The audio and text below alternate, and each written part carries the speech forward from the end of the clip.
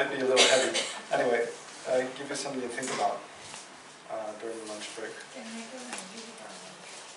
Yeah, I hope not. Then it wouldn't be very enjoyable. You're angry with your lunch. Yeah, so there's different ways to look at anger, like I was saying yesterday. Well, yeah.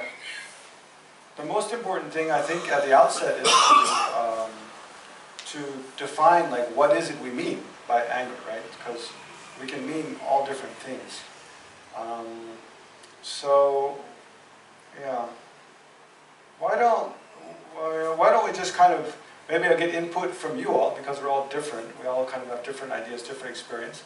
Get some input from you all, like, well, when you talk about anger, think about anger, like, what do you mean?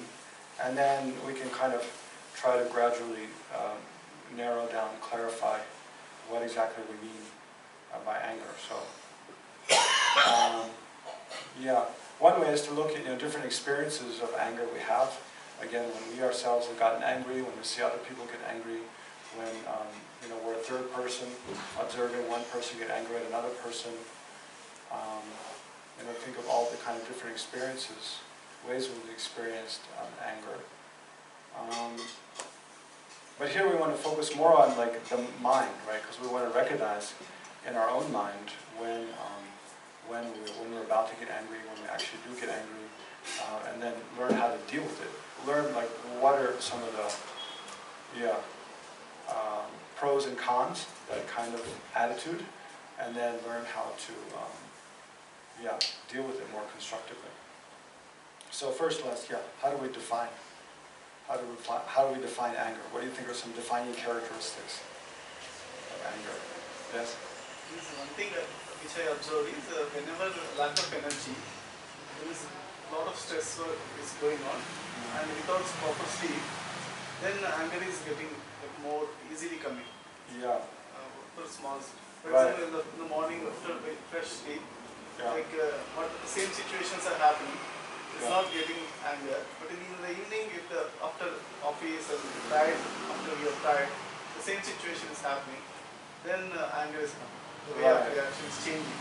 Right. So for those of you maybe couldn't hear, it's saying when we're tired, when we're busy, or have a lot of stress, and our energy is low, then we're more prone to become angry. Same thing happens. One thing happens that can provoke us at the end of the day when we're tired and stressed, and we get angry at. The same thing happens in the morning when we're fresh and feel like well rested. It wouldn't make us angry at all, right? So, yeah, I think that's very true. But that's not really getting at exactly what is the anger. It's more like looking at the different conditions that make us more prone to become angry, being tired and stressed. Yeah, like a trigger. But the question here is, what do we actually mean by anger? What is it? When we say getting angry, like what do we mean? Like what are we talking about? What is that? State of comparison. Hold on. When we raise our hands, otherwise it becomes kind of chaotic. Okay, 1, 2, 3, and 4. Okay, Sangha? To be in anger, definition of anger would be going out of a state of normalcy, a situation where things, whatever I was intended to achieve in a normal scenario, there's some disturbance and equilibrium, leading not to the fulfillment of the objective. So that would kind of trigger some situation which comes into an action as an anger. Okay, so Sangha is saying when our equilibrium is disturbed, when our mind's not in a normal state of equilibrium, but is disturbed and goes out of that. But then there's many other kinds of minds that are like anxiety or worry, which are also disturbed. Those leads but they're not anger, right? So those leads as a trigger point. Those can be trigger anger, yeah. But yes. What's your name? So, Girija. Girija. Okay. Yes. So for me, anger is when I'm in a state of comparison of what is with what I want it to be, and then I'm unhappy. I'm putting a negative value to it that this is not what it should be. So when I'm putting an emotion and doing a comparison, a judgmental state, for me that's when I'm starting to build anger. So and then I can of course link it to all possible past memories of how I have been here before to modify and amplify that state. So for me that's where anger starts. Yeah, Girija, that's a very good point. So you're saying when you get angry, you find when you want something to be a certain way, but then things are not that way. And so they disagree. There's a disharmony between the way you want them to be. Emotional negative value to it. Then Yeah. I'm just observing Like, is this still is okay. bad. Yeah, this is bad. This Yeah. shouldn't be this. Yeah, yeah. Then I have started to Yeah. like build it. Yeah, that brings up two very good points, which is typically explained in Buddhist presentation of anger. One is and so this is a good question for you to analyze. Is this true or not? And every instance of anger arises from attachment. So every time we get angry, if we look at back why we're getting angry, it's because, just as you're saying, we're attached to things being a certain way. Someone treating me a certain way, or things being a certain way, me acting a certain way. We have a desire for things to be one way, and then the opposite happens. So our attachment is being that very opposite. Our attachment wants things to be one way. We're attached to things being one way, because we perceive that as pleasant or a cause of well-being or happiness. So we're attached to things being one way, and then the very opposite happens, and that provokes us to be angry. So the one is every instance of anger. So is it true that every instance of anger is preceded by a mind of attachment to something, to some being? So this is we can analyze our own experience to see if is that true. And then the second thing is that a precursor to any afflictive emotion, in this case anger, is what's called a judgment. Which is so a more technical term is maybe a more descriptive term also is called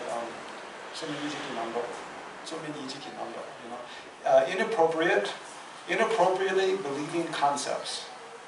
Inappropriately or incorrectly believing concepts. So we have a concept, just like you're saying, oh, this is bad. First we make a judgment about something. So we want something to be one way, then somebody's doing something else, or something different than what we want is happening. And then we make a judgment, this is bad. So that judgment arises from our desire, right? We desire things to be one way, then the opposite happens. Then we make a judgment, this is bad. So that judgment is the inappropriately or incorrectly believing concept. So we have a concept that causes a kind of, we're not looking at things objectively anymore, rather based on our own kind of desires, our own values, our own expectations. Yeah, then that colors everything. Then in relation to our expectations, then if this happens, it's good, and if this happens, it's bad. It's not that objectively from the side of just the neutral reality, this is good, this is bad. It's colored by our desire, our expectations, like our kind of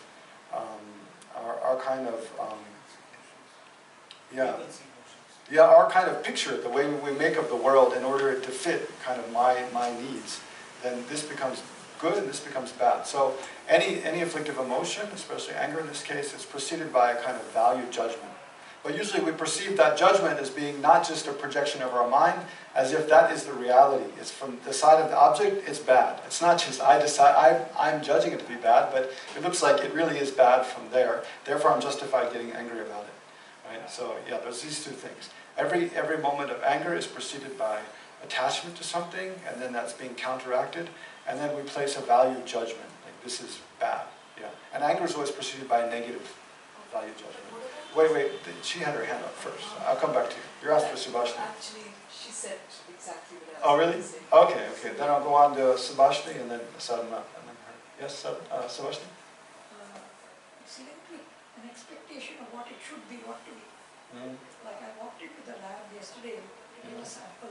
And she didn't have a sanitizer. I said, what are you doing? I said, go wash your hands. Yeah. And if you're using that card machine. Yeah. So I said, don't you have a sanitizer? She said, no. I said, what kind of lab is this? You know? And then? She never heard of the word sanitizer. What? She said, I said, what do you mean what? I said, please go wash your hands. Because there was a wash basin and said, so Yeah. at least wash your hands, she said. Yeah. Wash your hands. Yeah.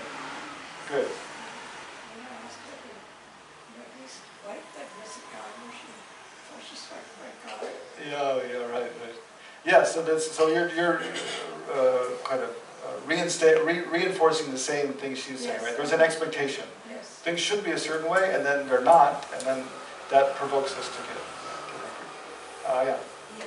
So one you said it's an object when you get angry. Like for example, Subhashini told about the sanitizer she was not using. Yes. The other thing in a global perspective when I see, like we used to creating a lot of pollution with the man-made activities, okay? Yeah, burning fossil fuels and whatever, so on. okay, that is one. And second, like, for example, the Chinese government, how they've, one of the country, like, you know, the way they've treated and killed a lot of innocent people, Yeah. okay, and you know, they made them move. Yeah. And even in the Gulf countries, how they, you know, kill the innocent people, Yes. right? So how do I see? I get angry when I, you know, see that Now, situation. here we're trying to define what anger is. Like, what is anger? So, Yeah, what is anger, right? Yeah. So my question is, like, in that scenario, I get angry. okay. So is it angry or is it upset? You know, what is that actually? Well, yeah, okay. It's like unethical things are happening. Right. So Yeah. She's trying to define what anger is. Yeah, exactly. I want to understand By your, distinguishing between, anytime you get upset about something, some injustice, like, Yeah. like global pollution or, you know, killing of genocide, innocent, yes, genocide. and so I forth. think negative reaction to your sadness would be Yeah. So what's the difference between, You know, yeah, some people are very just like, being upset about something that you think is wrong, or even, I mean, you're talking about kind of big, wait a second. They feel sad and do some negative. You're talking about big global things, but it can be even one person doing something you think is wrong, is bad, and being upset about that versus getting angry. Right? Is every instance of being upset about some injustice anger? Do you think? What do you think? Take an instance on social media, if you see such things, at times you feel I think- sad and sorrow and you, no, I get angry sometimes. and you try to These people react are so to it. unaware of what's happening. Yeah, but do you have any way to distinguish, like, in your own, do you distinguish between when you feel justifiably upset and outraged about something someone's doing versus getting angry? Is it the same or is it different? I just want you to help me. Is it upset or getting angry? And a Yeah, solution it's for that. difficult. No, it's difficult to distinguish. Well, I mean, the easiest way is always to look back. What did the previous kind of people who thought about this a lot? What did they kind of conclusion they come to? Well, one part of the definition of anger is that there's the wish to harm, That's it. right? Wish to harm the object of your anger, right?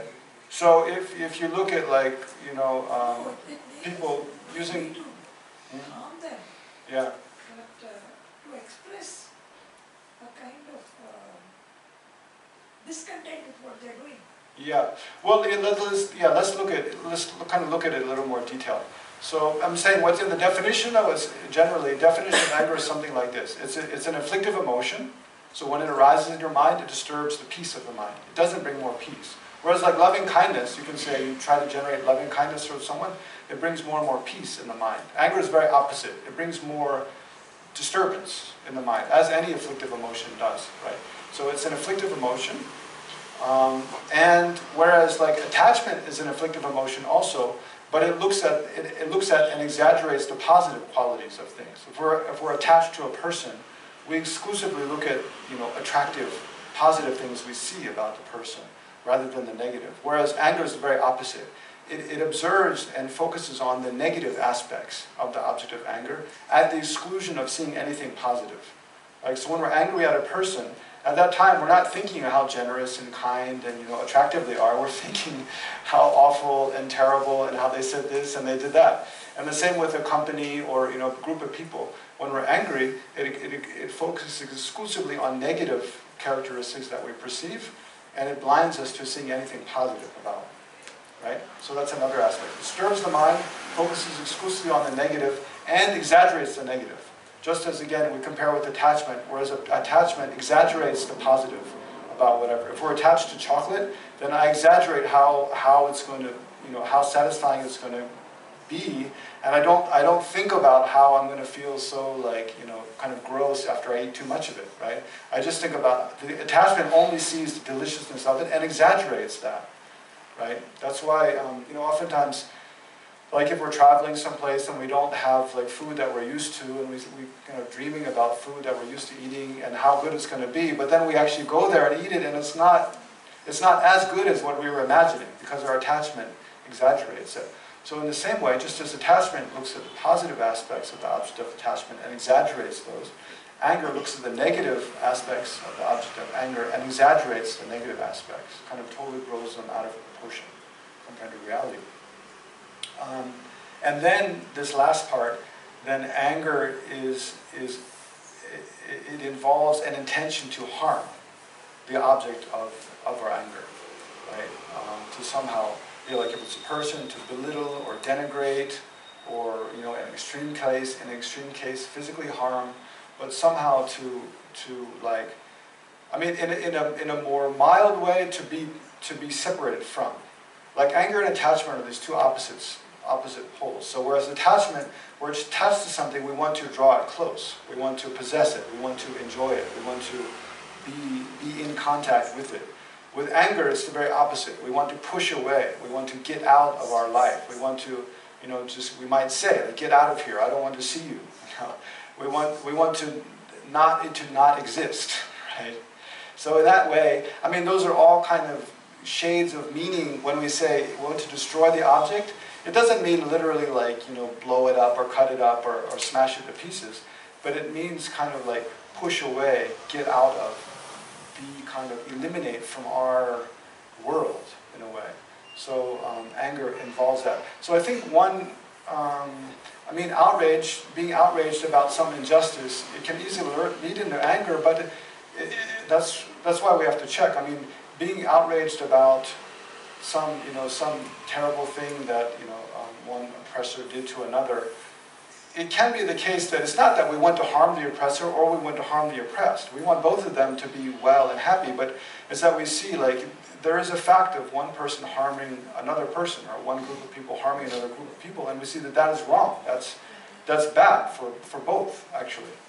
But the problem is when we kind of our concern becomes completely polarized, where we only care about the one being harmed, and the one that's doing the harming, we think, well, they're acting in that way justifies them being utterly destroyed and having no concern about their welfare whatsoever. Right? That's kind of a wrong state of mind. So it's important. That's why it's important to distinguish the person from the behavior. Right? We can totally reject and think as completely wrong and inadmissible and inexcusable a person's behavior, and react in a very strong way, opposing and showing our disapproval of that behavior, but still care about the person, right? Anger it doesn't do that. It doesn't distinguish between the behavior and the person. Rather, it sees a person's behavior and really dislike that behavior, see it as wrong, but then completely merge that dislike with the person. So our dislike for that behavior becomes completely wrapped up. It's all one package. We dislike that person. And instead of wanting justifiably to stop the behavior, it spreads to wanting to completely stop that person, destroy that person. That's clearly anger, right? So that's why it's important to just see how a person and their behavior are two separate things. When we look at ourselves, our own behavior, it's easy to distinguish, right? We do something that's very hurtful to someone, very wrong and very bad. We can recognize, for a time we might feel like, oh, I'm a terrible person, and kind of go in a guilt trip. But over time, we forgive ourselves. We recognize, well, actually, I'm not such a bad person. I just got caught up with a set of wrong ideas. I was kind of overcome by my emotion. I wasn't thinking clearly. I wasn't being considerate at that time. And so I did these things that now I regret. So when we generate regret for our own actions, clearly there's a difference between me, the person who did something that was bad, but that doesn't mean I'm a bad person. Like, that was just the way I acted at that time, however terrible it was, but I'm not equivalent to that. So when we look at our own case, we can easily distinguish between the person, the actor, and the actions. And we can disapprove of the action, but still have concern for the person, ourselves. But in the case of other people, it's much more difficult. We're much more prone just to mix it all together. And when we disapprove of the action, also completely disapprove of the person, having no concern for them. So at that time, when you're angry about someone's actions and you're angry at the person, then clearly it's well, maybe I misspoke there. When you're, let's see.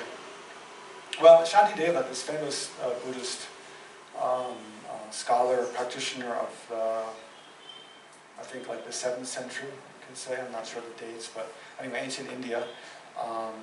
He gives a lot of good advice about how dealing with anger.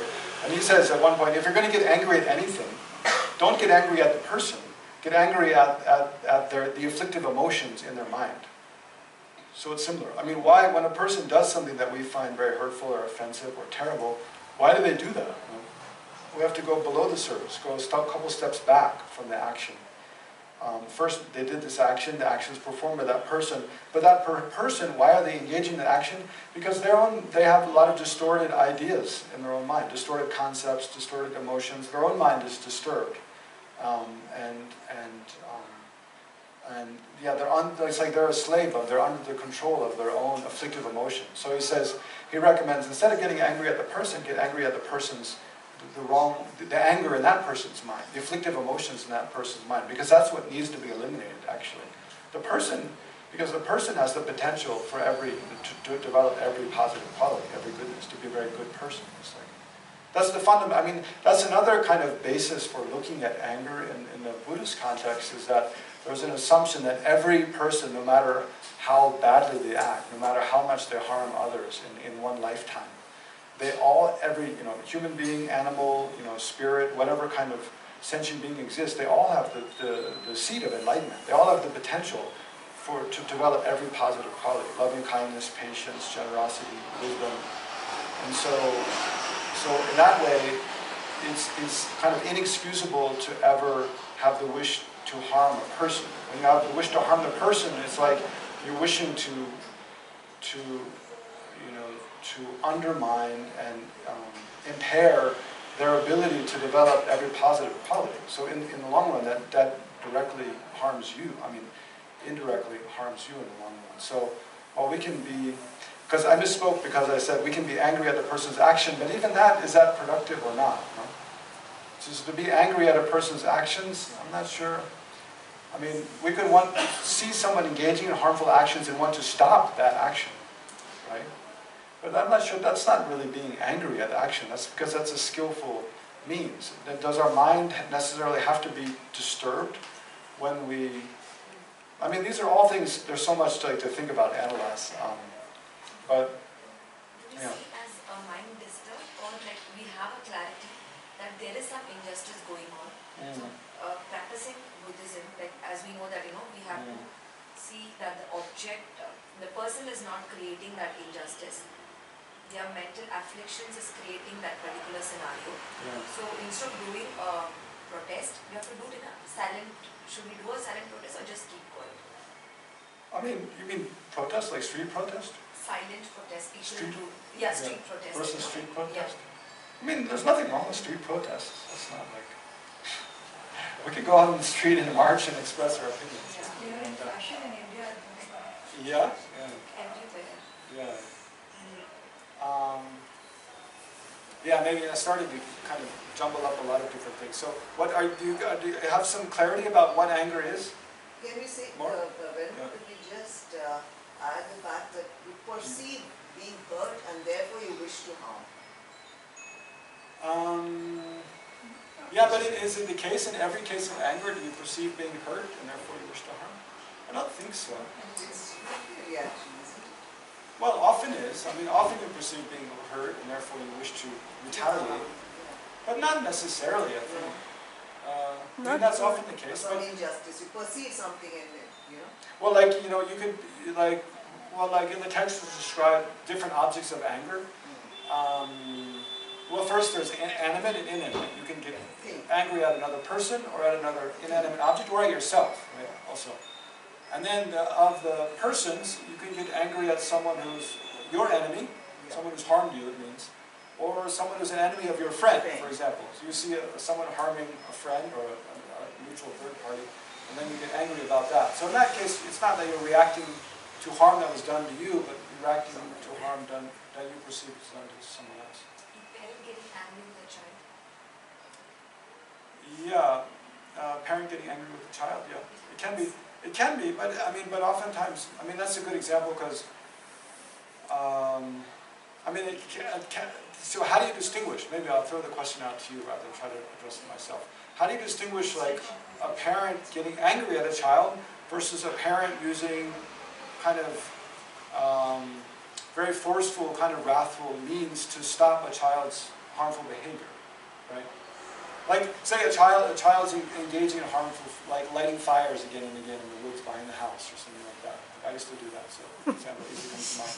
Or going out drinking again and again, like lying to their parents and then going out like drinking and partying with friends again and again, or something like that. So how do you distinguish on one case, a parent gets angry at the child about that, and another case, they scold and use very forceful means, but they're not angry. But externally the behavior can look almost exactly the same. But how do you distinguish whether there's anger in the mind or not? So now I've given you the definition of anger. How do you? One thing I could say is after they express the scolding, immediately within few seconds they are relieved and they can smile. That's a parameter of measurement. Whether they really took the anger inside and they're worrying, keep on worrying. Otherwise, they took it as a what is the right action to do, and they responded. And after that, they are free. That's art. Yeah, very good. Yeah. So his answer is very good, right on the mark. Is that one indicator is after they give the scolding, if they immediately recover from it and they can show affection and just relate in an ordinary way, it shows they didn't really take it deep in the mind and they didn't really get deeply angry. Because if you're deeply angry, then you don't get over it like that quickly. You know? It stays because the mind becomes very disturbed, right? Whereas if you're just out of affection, really seeing a need to express your strong disapproval and dislike of what they're doing in that moment, then act in a certain way, but it doesn't undermine your caring about the person. Right? Whereas anger undermines your caring about the person. So that's one kind of. One way to distinguish. That's probably one of the best ways. So you could say the motivation is compassion rather than harm. Yeah. I mean, in the mind, the motivation is to benefit. Compassion, to improve that person. Yeah. So that will also reflect on the choice of words, maybe, what you're saying to the other person. Should be, and the amount of control you have, which is, if you're really getting out of control, it shows you're becoming overwhelmed by anger. Because anger is such a disturbing mind that when it really gets strong, you can't think rationally. You don't act like in a controlled way. It totally kind of snowballs. Whereas, if the mind is not angry and you have a more clear mind about what needs to be done in this situation to stop this wrong behavior, there's more control. I think that was your point, right?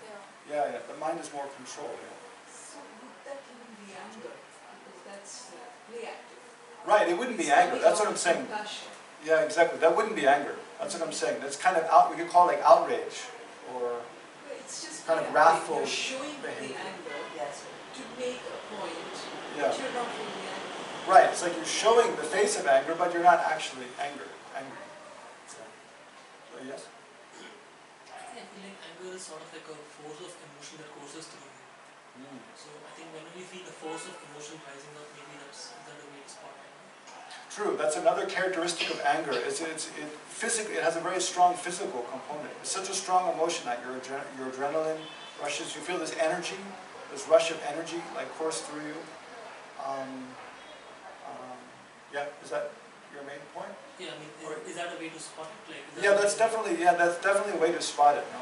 Especially when we're aware that we have a problem with anger, and so we want to. It's easier to deal with anger when it first starts to arise because it's weak. Once we get really angry, it's difficult. We can't think clearly. There's no space in the mind. We're just kind of like acting on, instinct almost, like autopilot. So it's easy, but it's easier to deal with when we see ourselves starting to get irritated, starting to make these negative judgments about, oh, that's bad, I don't like this.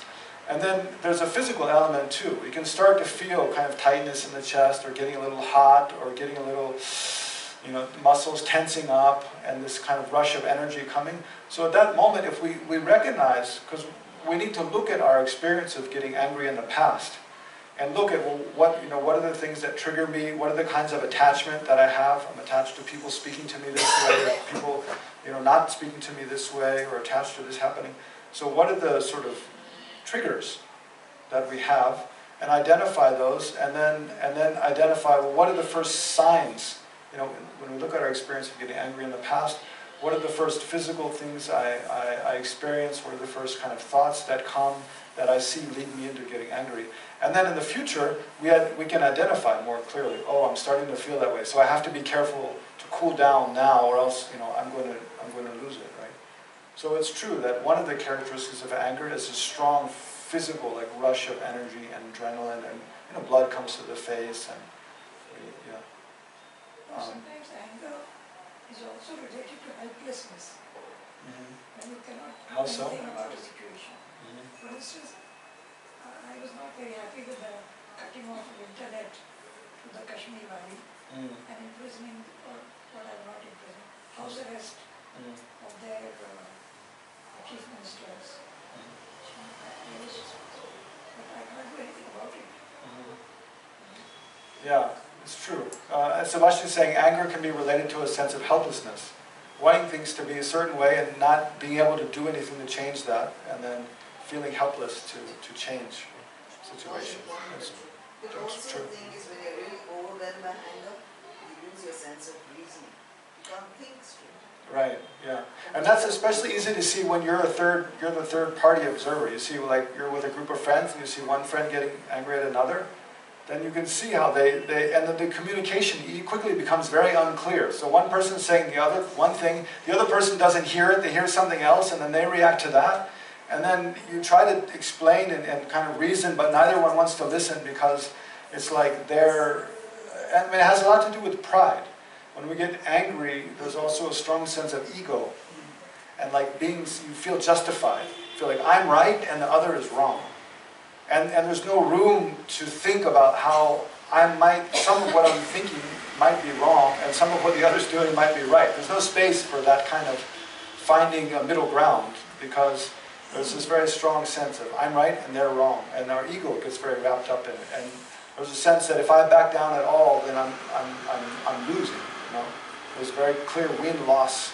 Like either I win or I lose. So like that. Yeah. Situations like that, how do we control ourselves? Well, when the anger's already fully arisen, then it's very difficult to change course in that. That's why it's important to when we first see ourselves getting angry, at that time do something. So in this context, what I'm saying is the other person who is angry and maybe yelling, shouting, I don't want to get angry. Yeah. Then how do you deal in that case? Well, I mean, every case has different things that might be appropriate in that case. But one could be, oh, I hope you're not getting angry, you can say. You know? Sometimes, you know they're angry. It's not, there's no question, but you could say, are you getting angry? To help the person be self-reflective about, because oftentimes a person, we don't realize how we're feeling, how we're acting. So sometimes can just, if you can, not sarcastically, but if you can say sincerely, like, oh, are you getting angry? I didn't want to upset you. Could be one way. Another way could be just try to agree for the time being. If you can say something that they feel like, or just try to repeat to them what they're saying. Oh, I hear you saying this, this, this. So the person knows that they're being heard. That could help cool them down.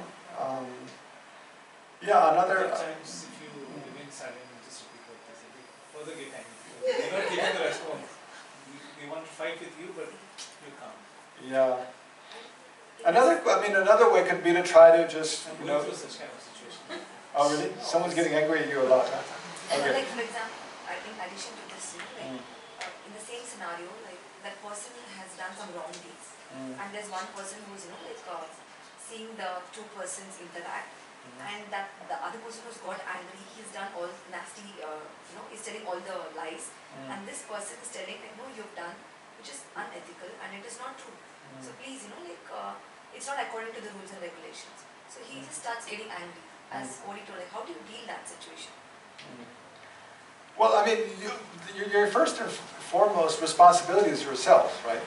You need to prevent yourself from getting angry, right? Yeah. So that doesn't... Also, we need to make sure that if he's getting angry for whatever wrong deeds he's done, and plus he's arguing for that. Yeah. How do you handle the situation? Well, how do you handle it in terms of, like, you yourself not getting angry, or in terms of pacifying that person? What do you mean? Or just what do we do? I mean, come on, there's no like, this is what you do in those situations. I mean, you expect me to give an answer like that? How do I do that? I can't tell you, this is what you do. Yeah, there's no like easy equation like that. But the best. I mean, what is the title of this workshop? Mindfulness and Overcoming Anger with Loving Kindness. So, does that give you a clue? You practice loving kindness. That's what my main point was, in order to overcome with the loving kindness, normally I follow the second rule. I try to stay calm and then repeat what they say. And I agree with whatever they are saying. Yeah. Though I may not fully agree, because if somebody says you've done wrong or something, which I've done correctly, Yeah. she is angry, lost her mind, example. Yeah. She's shouting. Yeah. I have to say yes only at that point. You can say yes. There's an aspect of truth to what you're saying. When I say yes, and someone shouts, then I will proceed further angry. You're not listening. Right. I Office politics, I don't know about. think they should be a part of the workshop. Yeah. That's why I was more keen to attend this workshop. First recognize within ourselves that we are being self-righteous.